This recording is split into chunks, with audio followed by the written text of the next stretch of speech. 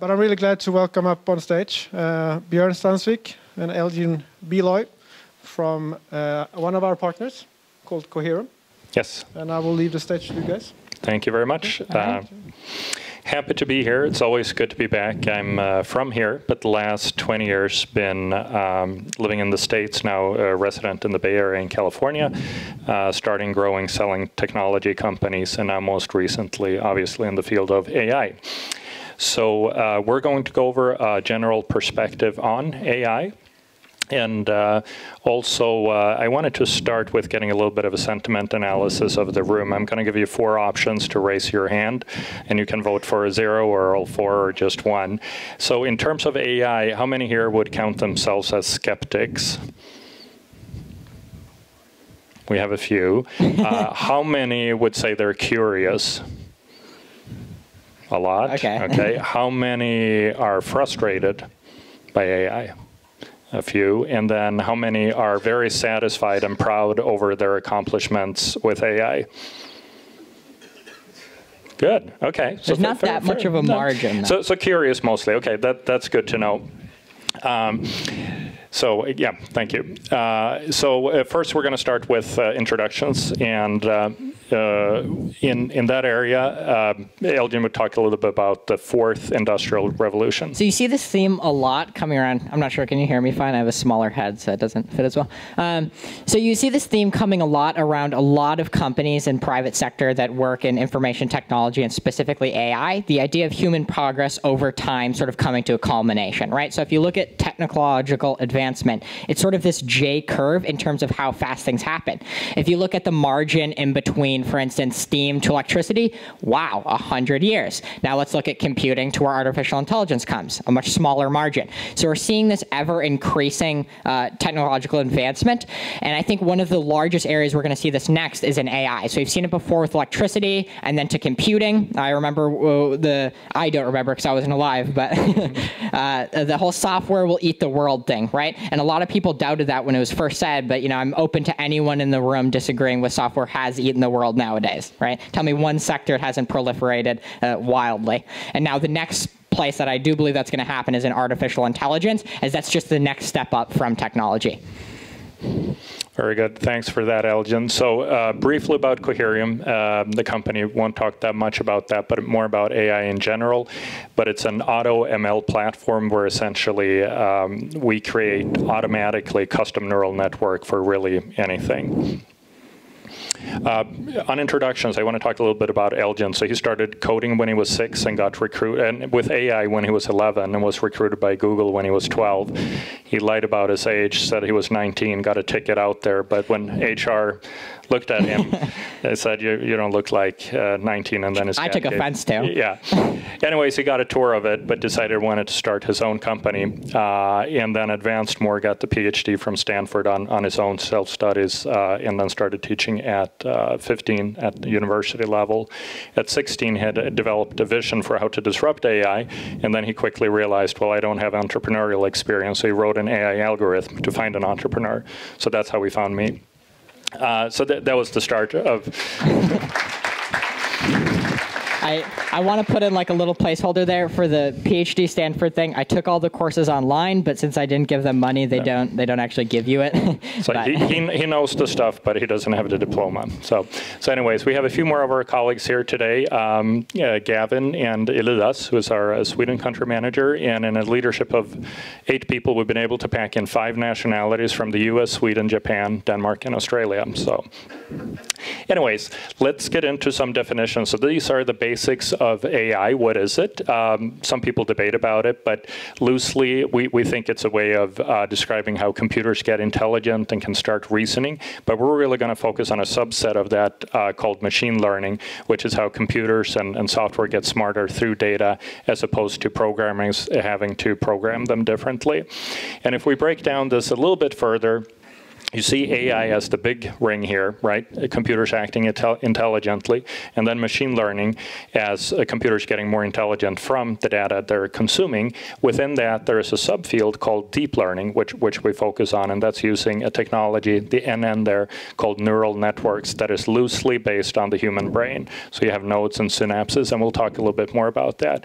Within that, there's another subfield, actually not illustrated here, called hyperparameter selection, where you set up the architectural neural network so they can solve for particular problems you have or opportunities. So what is a neural network? Well, essentially it looks like this, but much bigger and much more complex. There could be 20 million nodes here, the yellow things, and then the synapses are the connections between those. Mathematically speaking, this is a universal approximator, meaning it can represent any mathematical function if you make it big enough, essentially, and then it can learn from different patterns it sees. At its basis, neural networks are really prediction engines, although they can be used for a number of different things. Do you want to add anything to that, Elgin? I think that's good. There's also different variants of neural networks. It's important to mention. So when you look at a business problem, you can typically break that down into a multitude of data types. So oftentimes you see tabular, which is stuff like a CSV or Sheets or a SQL database. Then you have sort of temporal type data like images. And then finally you have data like audio, right? So forecasting and time sequence and tabular data all fits into one type of neural network, often called a multi-layered perceptron. Images typically fit into a type of neural network called a convolutional neural network, and audio also into convolutional neural network.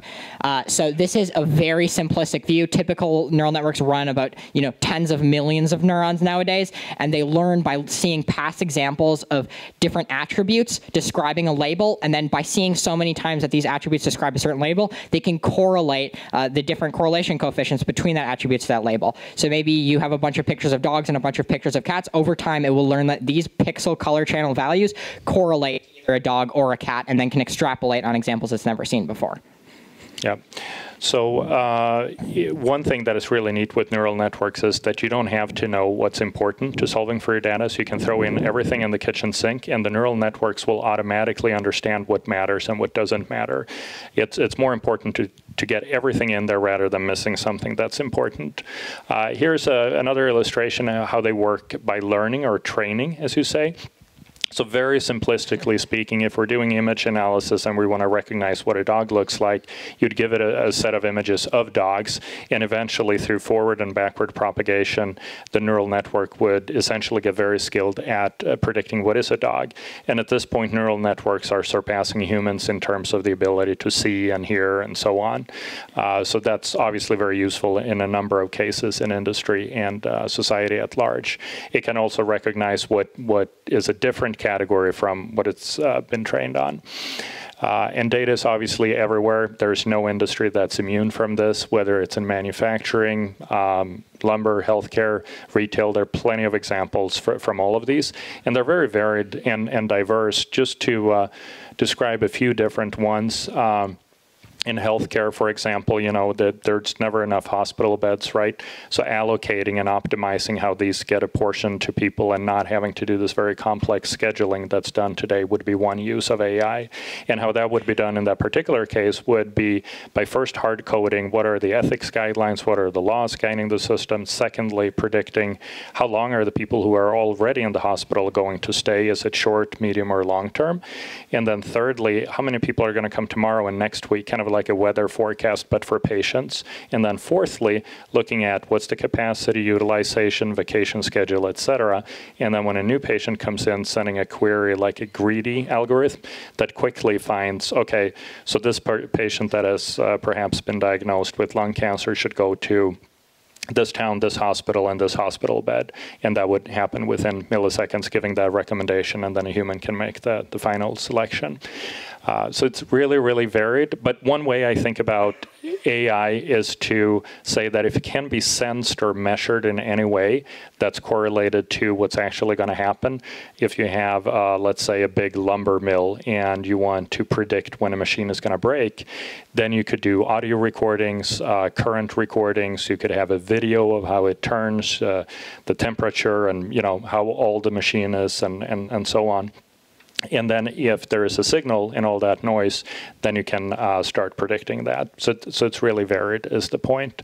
And the slides make that point as well. There are different categories of types of data that can help computers achieve these different abilities, whether it's vision or analyzing audio, as I alluded to earlier, recognizing patterns, or both understand and generating natural language. Yeah. And a lot of times these are already here and you just don't recognize that you're using it. So for example, Google Translate uses a type of neural network called a long short-term memory neural network, and that is able to translate between a multitude of languages. For instance, when Instagram can automatically tag people's faces, that's an example of a convolutional neural network. When the Tesla can drive itself based on recognizing different objects, that's also a neural network. So it's kind of funny because just this one algorithm of machine learning neural networks are already, so key to people's everyday lives. Google Maps, another example, but people just don't realize that they're utilizing them. So oftentimes people say AI is all hype and I haven't seen any of the benefits yet. No, you just don't realize that you're seeing the benefits every single day. Google search, another example. All right, so let's look at where is AI today. So yeah, I think there's a lot of, in terms of like hype and then people thinking either overhyped or underhyped, if I'm curious or skeptical, I think one of the main issues comes from looking at past AI and not seeing where AI is going. If you want to be a smart, proactive business as opposed to reactive, you need to look at where something's going as opposed to where it's already gone. Retrospect is already 2020. There's nothing impressive about knowing what's already happened. So it's important to look towards the future. So looking at what AI is versus what AI isn't, I feel like the next couple slides will sort of firm that in and explain that in a way that can hopefully make you proactive into seeing. So right now, AI, we can already say is important for many. There's a couple headlines here to grab some attention. Incredible investments from both the Pentagon, $2 billion, and China obviously is another very large one. And it's a top priority for innovators in the private sector as well, if you're seeing how much issues both ethically and business-wise this is making. And again, all of the largest businesses are investing incredible amounts of money in this. If you look at the winners and losers over the last years, well, you can take a hint that the winners are always the ones that are moving with technology, not against it. If you look at, printing versus a new Google Docs, there's an example. Really any business where they took a new type of technology, Uber versus taxi cabs, and they disrupted it, that's where the real effect happens. So what else is AI? AI is visual, right? We have convolutional neural networks. We can do stuff like object detection. We could recognize if someone pulled a gun out of their pocket and automatically sound alarms. We could recognize certain motions and movements to know if something is suspicious or not. AI is auditory. We can recognize, for instance, if a machine is about to break down based on the audio it was making prior to that. We can recognize when I talk to Siri, another example of a neural network, and she understands me and then creates a command based on that. AI is creative. So this is one that surprises a lot more people if they're not more in the field, is that AI is getting very good at pixel-wise interpretations. So meaning you can take an image of a horse and you can make it a zebra. Now, from this technology, this is oftentimes, you'll see something called GAN, which is a generative adversarial neural network. It's made by a guy named Goodfellow, very, very intelligent at Google. And these have been used recently for more controversial stuff. So for instance, now China's state-run news sector is done all by an AI that they built, and that is solely what does it 24 hours. And this is kind of a bit of a benign example, but if you think about any industry where people are doing monotonous work that could be represented by statistical algorithms, then it's fairly easy to build an AI to do that. So we need to start empowering people to work with it as opposed to against it. So here's another example of that generative adversarial neural network doing something a little more controversial with what were then called deep fakes. So the idea here is you take the pixels that represent a person's face and then make that face say stuff that they haven't said before. So for instance, just taking a 30-second video of me talking right now, you could then use that video, and I've made just about all the shapes with my mouse, and now have me say something I've never said before that's practically impossible to discern between the real and the fake. And if that doesn't scare you, then, quite frankly, I don't know what will. So there's just one example of turning George Bush into Barack Obama, Pierce Morgan, Tom Hanks, all sorts of people. AI, more important than anything, in my opinion, is it's accelerating very, very quickly. It's just like those technological advancements that I was talking about earlier. If you look at the margin between when something is invented and the next steep milestone, these things are always going on a J curve, right? It's a little bit like a population if you learn in biology. They explode at some point, and that point has already been hit for humanity. It's just a matter of us being proactive before the things happen. So here is just a little timeline of before, from when Alan Turing obviously made the first digital computer. Technically, he wasn't the first, but cracked Enigma, and then going all the way up to when the perceptron was invented, and then just going in the past 10 years, when now we have recurrent neural networks for predicting, for instance, like financial data. The majority of the stock market is now done by neural networks. If we're looking at GANs creating deepfakes, I mean, it gets significantly faster over time. AI is also, gradual. So if you're looking at the progress here, there's the 2014 example of a GAN. I think pretty much everyone in here could say that's not a real person. Same with 2016. There's something eerie about it. And then in literally just 2 years' time, that is not a real person right there. That is a completely falsified, totally made up. I certainly, for one, could not tell that that was created by an AI. But now just imagine the benefit of being able to make a new voice, a new person, a new face, a new task. Really anything you can imagine, so long as you have the data to represent it. Really the only task that's waiting for you is to do it. And then also give them skills, whether it's having a doctor's skills, et cetera. Exactly. Yep. So AI, one of the main ways it's able to do this is because now AI is no longer just humans writing down programmatic rules. We were at the first layer where we went from rules-based to AI-based, right? So we had people writing programmatic rules in like Python or Java or whatever language to do something, and then those rules being executed. Then eventually we wrote statistical algorithms such that they would be able to inference and make their own predictions. Now more recently, and what Cohereum focuses on, is auto-generative AI using something called neural architecture search, where basically we're able to take a list of different AI models, select the best based on their accuracy, asexually mutate them to create another list of 500, select the best, and keep doing that. It's the same theory of evolution that spawned all of us in this room here today, except now run with neural networks. That's already there, and we've seen this create higher accuracy than a lot of human-built neural networks. So you can think of this as mathematical Darwinism, essentially creating mathematical organisms that then self-improve themselves. And then when they are selected by another neural network that knows what data you're solving for and what business need, it can pick the very best ones and then start a competition among them, so they auto-evolve very, very quickly. So AI overall, it's visual, it's auditory, it's controversial, it's exponential, it's speeding up over time. Now, what does this mean for your business? We've seen over and over again that those who don't go on with the bandwagon of technological advancement are the ones that are left behind in the dust. So really, all this means is that essentially there's one choice, and it's if you're going to be utilizing AI or not. And I hope that after this presentation and you've seen the direction it's going as well as where it's already gone, the choice is kind of obvious, but I'll still leave it up to you. Thank you.